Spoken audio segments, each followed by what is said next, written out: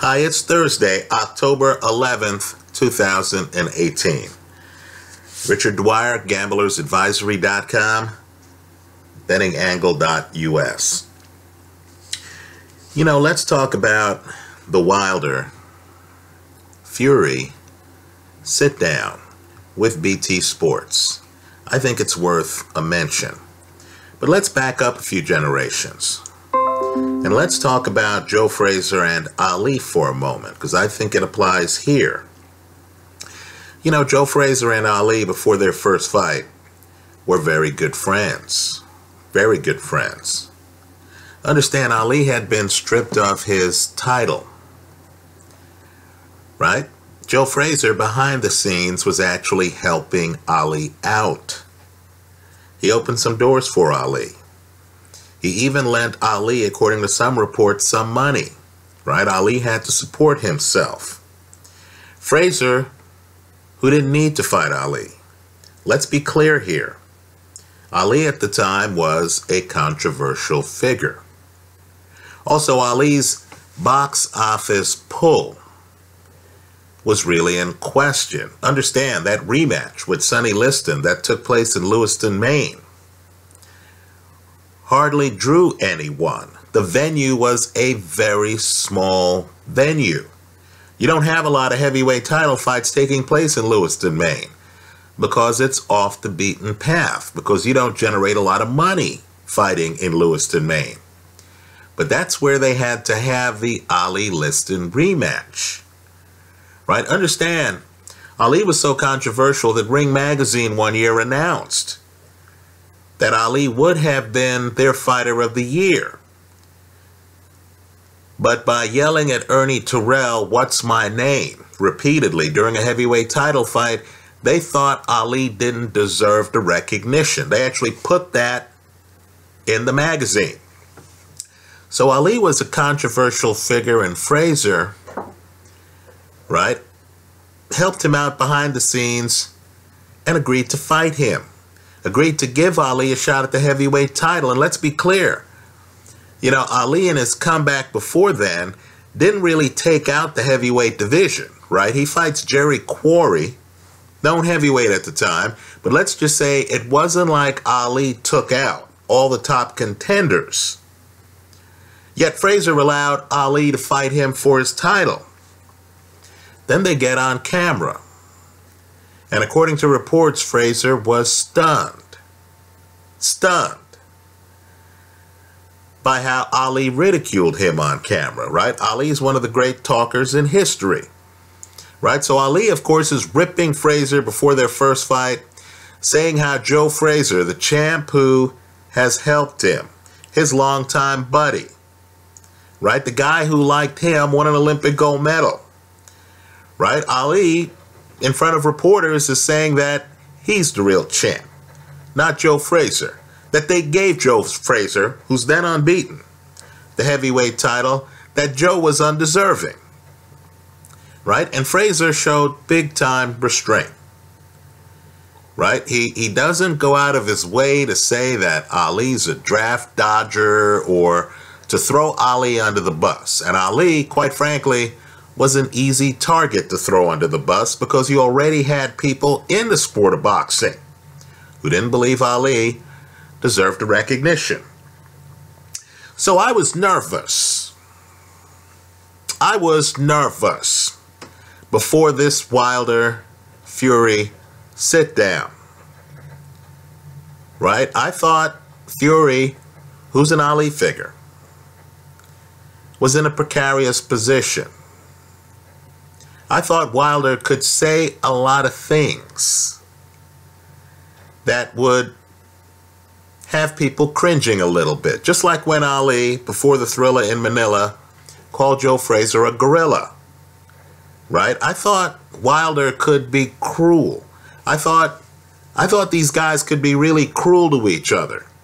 Now, in the 70s, we all laughed, right? But understand, the 70s weren't as PC as it is right now, right? The 70s had people like Richard Pryor doing stand-up, George Carlin doing stand-up. These days, the great stand-up guys like Chris Rock are afraid to go on college campuses. That's how PC it is. By the way, Chris Rock says so.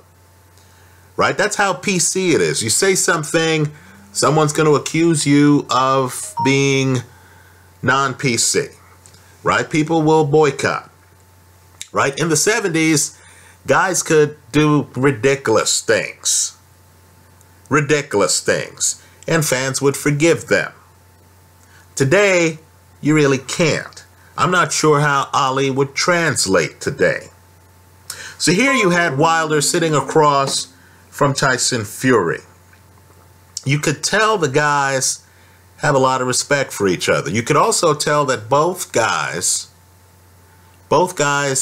understand that this fight is for legacy and that they need each other. Right? They want to be remembered in history. To do that, you need to fight other great fighters. Right? The bottom line is Ali needed Liston. Ali needed Joe Frazier. Joe Frazier needed Ali and Foreman. Ray Leonard needed Benitez, Duran, Hearns, Hagler. Right? Carlos Monzon needed Benny Briscoe. Lennox Lewis needed Mike Tyson. Right? So these guys want to fight the best. They understand the list of possible opponents is few and far between. The only guy who would give these fighters the added prestige that this fight is giving them, who's not in this fight, is Anthony Joshua. Right? So here you have two guys who need each other.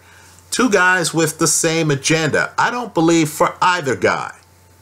It's about the money. Don't get me wrong. It's professional prize fighting. The money is great. But both of these guys have been successful. I believe both of these guys are students of the game. And what they're really in it for at this point is legacy. Right? So Wilder tried to get a fight with Joshua. Couldn't do it. Received an email from the Fury camp. Fury apologized. Believe it or not, apologized on behalf of the United Kingdom for Wilder being jerked around for 3 months. Right? By a heavyweight champ who didn't want to fight him. And Fury said, if you make me an offer, I'll accept in 3 seconds. Folks, that's pretty much what happened. So Wilder wants to fight the best. Right? Fury wants to fight the best. There they were on BT Sports, which is going to be televising this, sitting across from each other. Now understand, Fury was the low-hanging fruit. He's an easy target, just like Ali. Would have been an easy target in the early 70s coming off suspension. Right? Now, Wilder is fascinating because Wilder shows incredible restraint. Let me point out at the beginning of the telecast, you could tell Wilder's going to take the high road. Now, keep in mind who Wilder is. He's knocked out every man he's faced.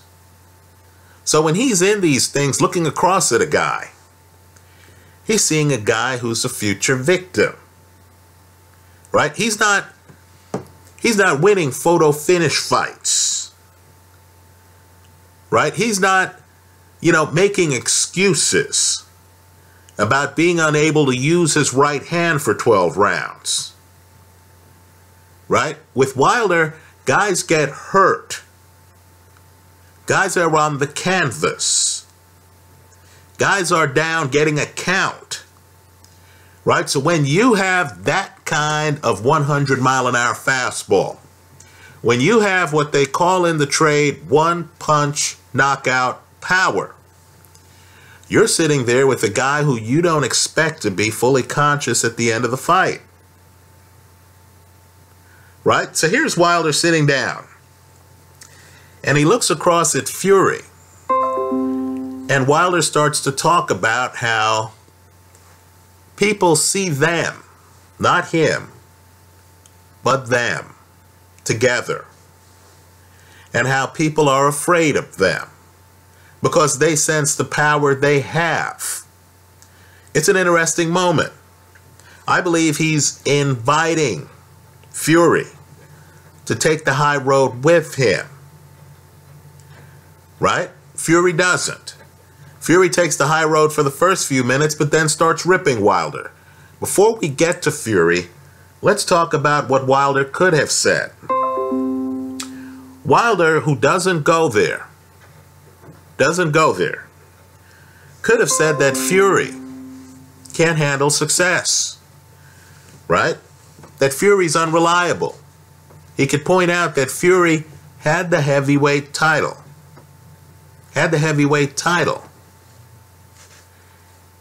and then failed drug tests, had a drug problem. That Fury had the heavyweight title, had a rematch signed to fight Vladimir Klitschko a second time, and that the rematch had to be canceled. Right? He could have joked that he wasn't even sure if Fury wanted this fight, whether Fury wasn't going to self-sabotage like he did against Klitschko. Right? Self-sabotage. To have this fight get canceled like the Klitschko rematch was. Understand, too, at one point, Fury says, look, I'm younger than 40-year-old Luis Ortiz, arguably Wilder's biggest win. Wilder could easily have responded by saying, how old was Vladimir Klitschko when you beat him? Wasn't he in his late 30s? Right? Fury could have talked about how, Wilder could have talked about how Fury is so unreliable that he gains an inordinate amount of weight between fights. Understand, it would have been relevant because Fury is there calling Wilder a cruiserweight. Fury at one point says he's going to go clip cruiserweights. He talks about how Wilder just is a few pounds above cruiserweight and looks slender. But Wilder doesn't talk about Fury's weight gain. Again, he's taking the high road. Understand, Fury's an easy target here. Very easy target. Understand, too, because Fury has opened up about his depression, Wilder could have said, hey, do you even believe what you're saying here? Wilder could have made oblique references to Fury's mental health, could have said lines that we would have read through that would have given Wilder plausible deniability, could have said lines like, hey, he is too crazy to know what he's saying. But Wilder doesn't go there. Right? He doesn't go there. Not at all. Understand, too,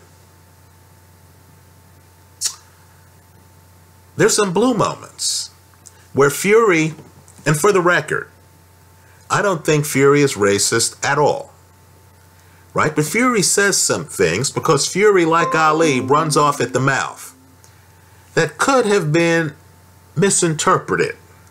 Right? For example, he's sitting across from an unbeaten heavyweight champion, a guy with 40 professional fights. 40. Right? And Fury then talks about how Wilder, it's so politically incorrect, it's interesting. He talks about how Wilder has a basketball build. Of all the sports he could have picked, he could have said he has a swimmer's build. Right? No. He goes straight to basketball and talking to a black guy. Right? He says that Wilder, a guy who's been in boxing long enough to be 40-0, to be a heavyweight champion, to have a greater than 98% knockout ratio, right? He actually calls Wilder a basketball player. Now, you could imagine what Wilder could have said there. You could imagine the kind of light Wilder could have tried to throw at Fury, to paint Fury in a certain way, right? To make this fight even more controversial. Folks, Wilder doesn't go there. Understand, this is a champion who is about boxing. Understand, this is a guy who wants to fight the best. If it takes sitting across from a guy who's going to call him a bum from Alabama, which is what Fury does at one point. If it takes sitting across from a guy who's going to talk about his basketball build when he has a huge knockout percentage, okay, Wilder will sit there, right? I got the feeling Wilder was the adult in the room, right? The interview falls apart in the last third of it. Wilder starts saying bronze bomber. Fury starts talking about Wilder's alter ego, right? It's kind of interesting, right? But just understand, while Fury is playing the Ali role, Wilder is trying to keep the focus on boxing. Wilder's actually trying to, dare I say it, help Fury. Right? Fury's throwing out lines like basketball. It's as if Wilder understands, oh, this is a little bit dicey. Let me just leave the basketball comments in the corner of the room. Right? Also, think about this. I thought this was interesting. Fury says, look, you know you're not a real champ. Words to that effect. He says, that's why you call yourself the bronze bomber. Because you're not worthy of silver or gold. Wilder even takes that line, right? I thought Wilder would say, look, I earned this bronze medal. I earned it. This is where I'm coming from. I'm proud of what I've accomplished. I'm a hungry fighter, even unbeaten at 40-0. Right? Even with the WBC crown, I view myself as a bronze medalist going for gold, right? He doesn't even go there. He just sits there and lets Fury diss his bronze medal, right? Because he understands, I need this guy for legacy, right? Now, let's talk about the revealing parts here. And I thought it's noteworthy. I really enjoyed the show quite a bit, at least the first 2/3 of it.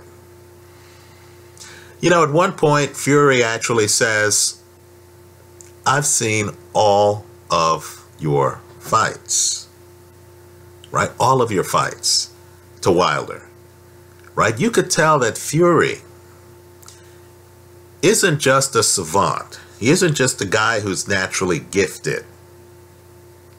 But he's actually a guy who is a student. He's leaving nothing to chance.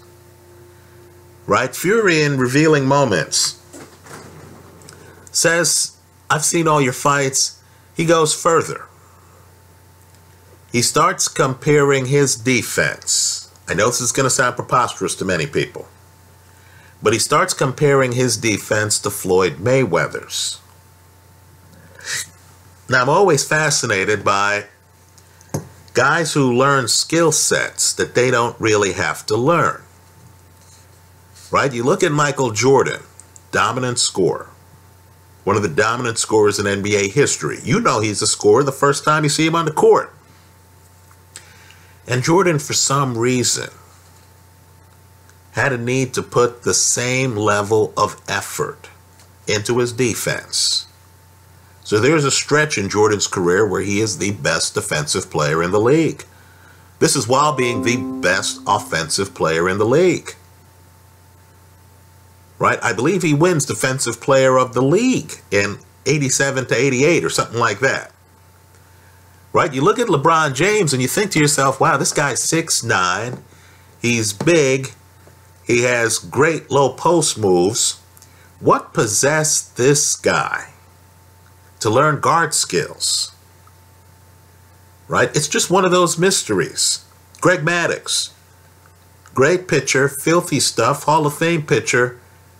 But yet that's only part of the Greg Maddux story, isn't it? Because he won many gold gloves. Right?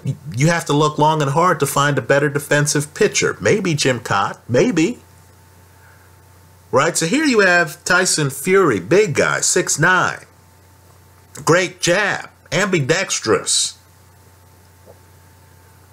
But yet you could tell he takes great pride. I'm talking about great pride in his defense.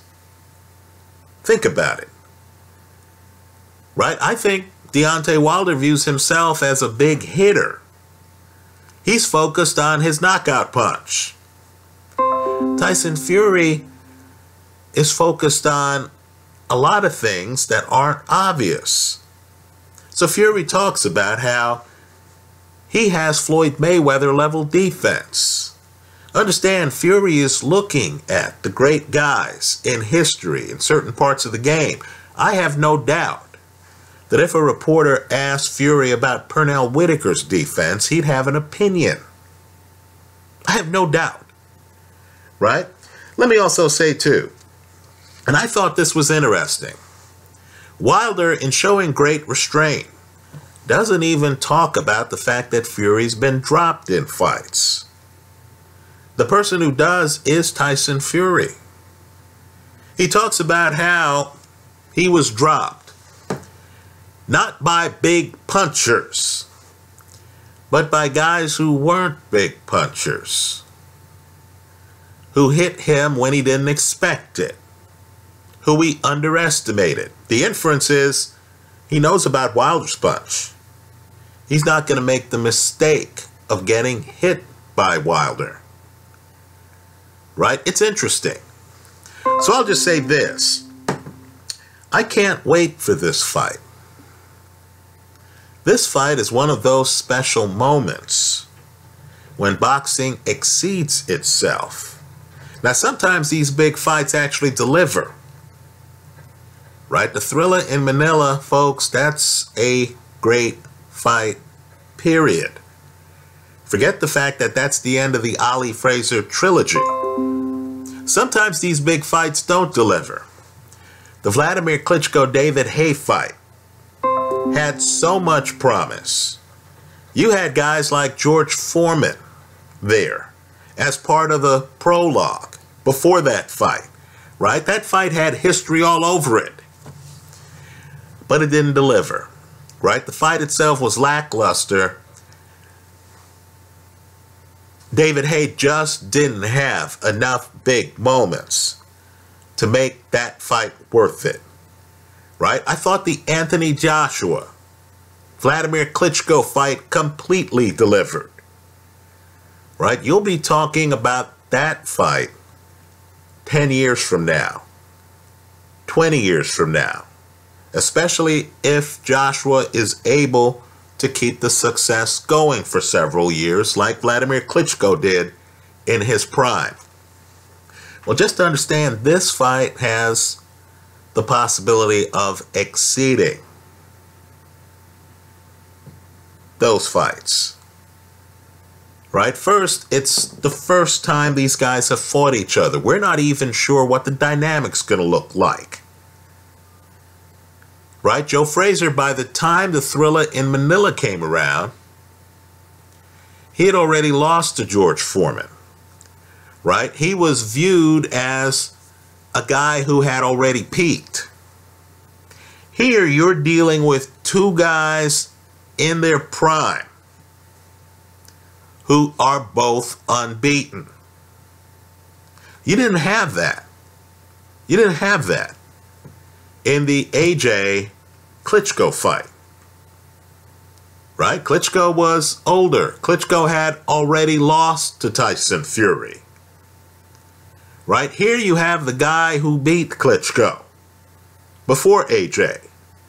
Right? The guy who beat Klitschko when Klitschko had the title. And he's fighting a guy with a historical record and a historical knockout percentage. So the personalities, wow, they're as intriguing as this fight is.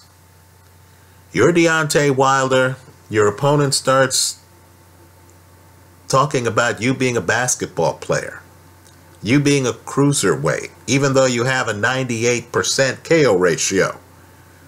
And you just sit there and you take it. Think about that. It's crazy. Your opponent's been knocked down. You don't even mention it. Your opponent's had a drug problem. You don't even mention it. Right? Your opponent has had some turmoil in the corner. You don't even mention it. Right? Think about it. And then, of course, across from him is a figure who really is historical too.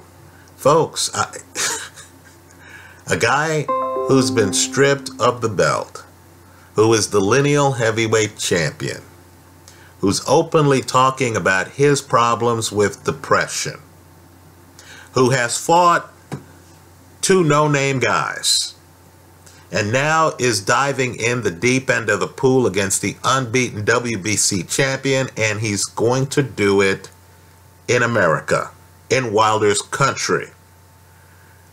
Right? Wow. Wow. This fight is special. I talk about a lot of fights here online. I don't get to talk about fights like this that often. They're rare. Let's enjoy the show. If you haven't seen it, I would encourage you to look at the BT Sports Sit-Down with heavyweight champion Deontay Wilder and lineal heavyweight champion Tyson Fury. Stick around for at least the first 2/3 of it. Let me point out too that these guys are so combustible that at the end of the talk, the interviewer backs away from the table. The two guys stand up, they're still talking. Members of the production team, believe it or not, then have to come and separate the guys while they're continuing to talk smack to each other. Folks, I think that's organic. I don't even think the guys were putting on a show. I think they're so interested in getting inside each other's heads that they kept talking even as the camera was trying to stop rolling. Right? This is good stuff. Let me hear from you. I think Fury wins the fight. I've said so in other videos. Why? In part because of Tyson Fury's Floyd Mayweather type defense, as well as the fact that he's ambidextrous, as well as the fact that Wilder is a bit too reliant on that right hand, which I expect Fury to be able to block. But I understand there are many, many people, in fact, Wilder right now is the favorite in the fight, who think differently. Let's hear what you think. I hope you tell us in the comment section to this video. Thanks for stopping by.